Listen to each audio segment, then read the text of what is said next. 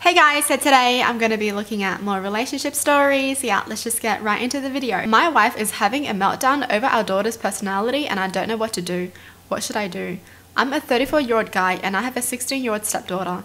My wife is 31. In high school, my wife was a popular girl stereotype. Pink, blonde, chunky highlights in her brown hair. This was the mid-late 2000s. She was on the cheerleading team, had lots of friends and boyfriends. She was basically the living embodiment of the picture-perfect girl from those cheesy 2000s high school movies. And then she got pregnant. When she was 15, she had a daughter. She doesn't know who the father is, and any potential fathers for the girl up and left away back then. Her daughter is recently 16. I never wanted kids. I found them annoying. But I fell in love with my wife and got married when she was 20 and I was 23. After dating for 2 years, we hit it off and I married her and decided to suck it up around the kid. I never planned to absolutely love being a dad to her specifically. Kids still annoy me, but my stepdaughter technically was different. She was quiet, nerdy, even at a young age. I married her mother when she was 5 and we clicked right away. We went on daddy-daughter dates every weekend. I played dolls with her, let her paint my nails and do makeup on me. I drove her to and from school in my cop car. We even did daddy-daughter duo costumes for Halloween. Over the past 2 years, she's developed a darker dress style. I don't know what the proper subculture for her outfits are, but according to her, she's dressing like a horror game protagonist and a Monster High character. Purple is her main color she incorporates into the specific aesthetic blend, as she calls it. I don't get it, but maybe that's because I'm a man in my 30s. I don't know. She likes ghosts, tarot cards, vampires, zombies, aliens, creepy Victorian dolls. I don't get it, but I also don't care because if it makes her happy, so what? She's also an introvert and prefers to play games on a computer or read fantasy novels rather than hang out with other teens her age. She has friends, so I'm not too worried about her being completely withdrawn. I'm just glad I don't have to drive her around since she only has a learner's permit currently. My wife hates this. My wife always wanted a girly girl, pinks and pastels and flowers and all that. She wants our daughter to get a boyfriend, be more social, be a cheerleader like she wants, which in itself is valid, I get it. I'm sure most parents has preferences for what they want their kid to turn out like, and some disappointment when they're straight from that fantasy is valid, some. Why does her mom want her to get a boyfriend at 16? That's a bit sus, right? Like, you went through something, so you want your own kid to go through it too?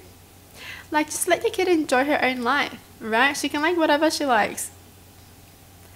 Right? Teens change all the time. Just because she likes this now doesn't mean she's gonna like it like 10 years later.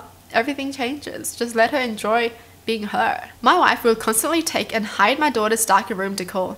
She constantly gets pastel dresses for our daughter, tells her to wipe off her dark eye makeup, tries to set her up on dates with jock types from my daughter's school, and convince her to sign up for both school and summer activities like cheerleading or volleyball.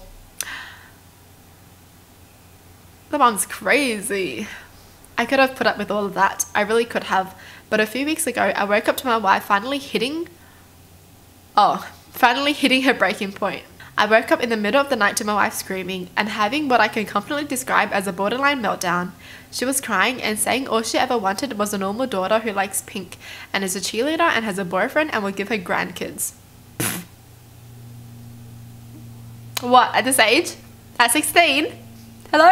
No, your kids should not be like you because look how you turned out.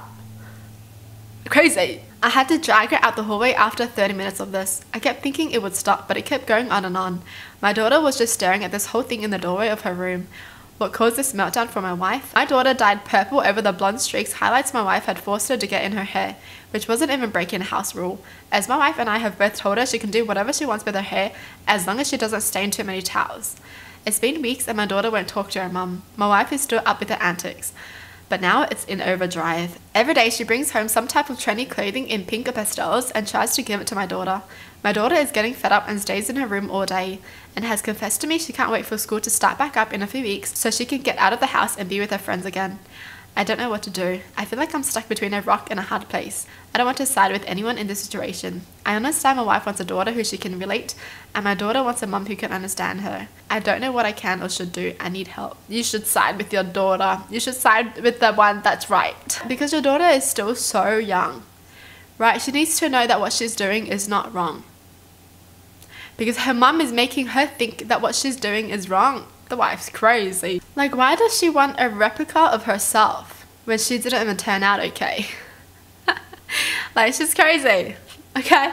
Why do you want your own kid to turn out like you when you're crazy?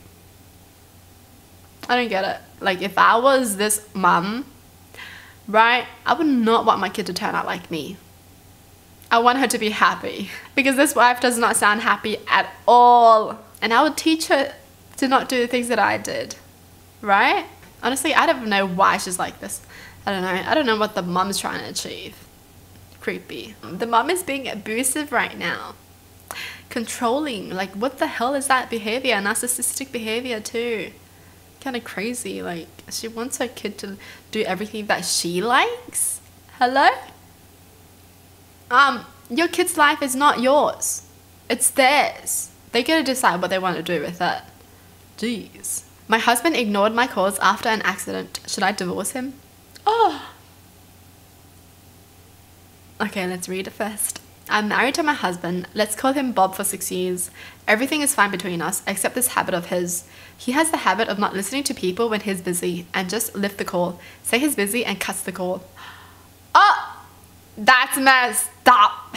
I would be pissed if I was in an accident and I called my partner and then he picks up and he's like, I'm busy, and hangs up. What if you're dying? He's one of those people, hey. Why are you calling me? Just call the cops if you're dying. This never was serious until 2 months ago. I was driving in the middle of a jungle, a route which was less taken because of a frequent accident due to animals hitting the vehicles. It was evening. I was returning after caring for my sick sister who was in the hospital. It was getting dark and I had kids at home waiting for me, and I started worrying because even though my husband is working at home, he gets busy with work and doesn't care about anything else. I was driving under the speed limit but was in a hurry, and it was kind of raining. Suddenly an antelope ran across the road and jumped on my car, making me swerve off the road and hitting a tree. I hit my head pretty hard and my vision became blurry. My right hand was not moving, so I grabbed the mobile and pressed the SOS button, where my sister and my husband are my emergency contacts. My husband received the alert and ignored it. I tried dialing 911, but I think I fainted. I woke up in a hospital where the doctors told me I damaged my spine. The accelerator went through my leg and had multiple fractures, and some stranger basically found me and called them. The hospital staff then told me that they tried contacting my husband and my sister, but both were not available. They told me it may take many days to go home and I will need someone to be with me. I spent the night crying, feeling hopeless and lonely.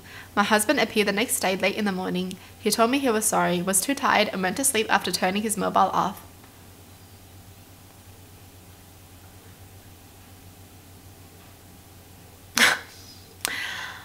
I would be livid. Did he turn it off after he got the emergency call? I did not want to see him. My sister got well and came to my hospital with her husband after 2 days, and I went back to her place after a few other days as my spine injury needed someone to help me with my chores. My husband is now upset thinking that I'll be divorcing him and is texting me non-stop. Him thinking of divorce made me consider if it is worth living with him, because the thought of dying alone someday just because my husband is not answering his damn phone is scary. Should I consider divorcing him? Girl! Man doesn't even care if you died that night or not. He went to sleep. He wasn't even concerned that you didn't come home. Oh, hell no. Yeah, bye. I would, you know, I'll be like, okay. What's the point of having a husband? You know? What's the point? I feel like I'm single. True, I'm single. And I feel like this isn't even the only reason she knows why she should divorce him. Because who cares about the phone call, right? The fact that she even has to think about her kids when her husband is already home says a lot about him. He doesn't do anything. What? He doesn't care if the kids are starving? So the fact that she has to worry about her kids when her husband is home says so much. I can't believe it, bro. He freaking got an SOS call. Turned his phone off so they wouldn't be bothering him so he can go to sleep. Oh hell no. Like, get out, you know, like, get out. Well, that's it for the video. Hope you guys enjoy. Tell me in the comments down below what your thoughts are, and as always, thanks for watching. Hope you guys liked it, and I'll see you guys next time. Bye.